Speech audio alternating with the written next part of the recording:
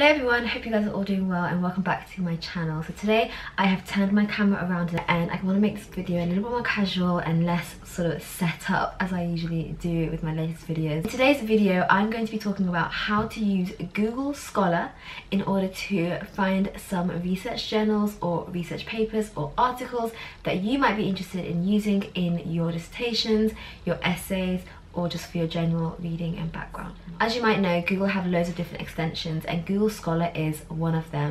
Essentially, it's a bibliographic database for mostly peer-reviewed articles. I say mostly because not every single article is peer-reviewed. A peer-reviewed article is an article that has been evaluated by a few other people aside from the author themselves. And what this does is determine the paper's suitability for publication. And it's a nice kind of way to make sure that work is double-checked by someone else, to make sure that there isn't any experiments or results that have been fabricated or twisted, as is sometimes done in research. Peer-reviewed journals and articles are definitely the ones that you should be reading and referencing when writing an essay. Google Scholar should be used just like Google. It's a normal search tool. So the key terms for the paper that you're looking for should be typed into the search bar as you would normally type in Google. I'm going to be demonstrating how to use it over here on my laptop and I'll show you guys on a big screen. But you want to open Google Scholar. You then have two types of ways of searching. So you want to use the keywords with "and" in it, or you can use the keywords with "or" in it. So for example, if you're looking for a paper that's talking about actin and myosin, which are two proteins, then you would write actin and myosin. If you want to find a paper that mentions actin or mentions myosin, then all you need to do is write down actin or myosin. So it's really important that you differentiate between what is the information that you want to find out. I want to find out about actin and myosin in combination, so I need to use actin and myosin. This search has come up with 577,000 results, so there are a load of results. Now, how do you sift through this in order to find the papers that are most relevant and most important to you? The first thing you can do, as I mentioned, to refine your results is by using "and" or "or." So at the top, if I want to refine it even more, I can write actin and myosin, I don't know, cell cortex. So I've got actin and myosin cell cortex. I have halved my results to 60,000 now. So I've got actin and myosin cell cortex. So those are the things that I'm looking for. So I've refined even more. So to really refine your results and to pick out the papers and the articles that you need, you do need to give as much keywords and as much detail as you can in the search bar. I now need to think about the dates that I'm interested in. I want to find out the information that is as recent as possible. So on the left hand side here, you can see there is a timeline that you can decide from. I want to select since 2017 because that's quite recent, I would say.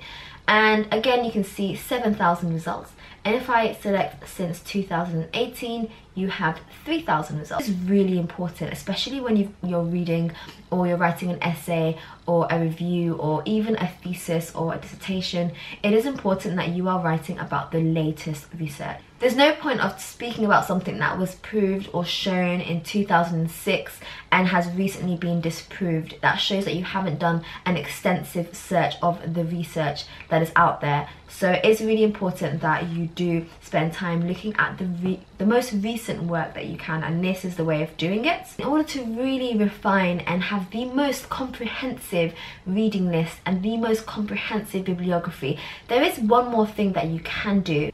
One thing that becomes very apparent when you are finding papers and reading articles is that you can get lost in the kind of endless hole of research papers, because there is just an endless list of papers that are out there and that are relevant to your topic. And the one way that most of us do this is by looking at the cited papers within a research paper. So for example, I would open up this paper and I'd go to their reference list and I'd look at the papers that are in that reference list. Sometimes the papers that are in a reference list within a specific paper are firstly not necessarily that relevant, and secondly the dates are usually an older paper. In order to do it the other way round and to find papers that have cited and referenced that paper that you're interested in, in order to do that, you can click on this little thing over here that says cited by. Now that shows that there is another paper that is more recent to this one that has cited this paper. So you're kind of working backwards essentially. You're starting from 1 point, and then you found papers that are related to that one through its reference list, and then you've gone backwards and found papers that have referenced it. So you've come from each angle, and I think it's such a great way, and it's definitely something that I only discovered in the last year of my PhD, and I found it extremely useful. I was able to find papers that I don't know how I would have found otherwise, and they were extremely relevant. Now, how many papers are enough? Are 5 papers enough? Are 10 papers enough? 30 papers? My PhD had about 250 references.